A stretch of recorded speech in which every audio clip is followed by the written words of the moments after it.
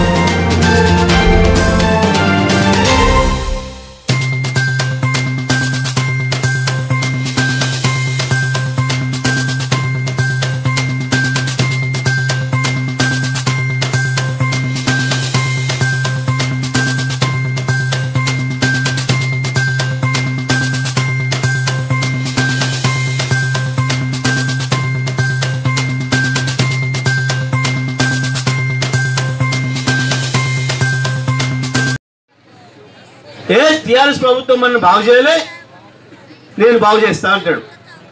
యాడికి వెళ్ళి బాగు చేస్తే ఉత్తమ్ కుమార్ రెడ్డి? సూర్యాపేట దాటి హైదరాబాద్కు పోతే ఆడవని నీకు నీ మాటింటోడు ఉన్నాడా?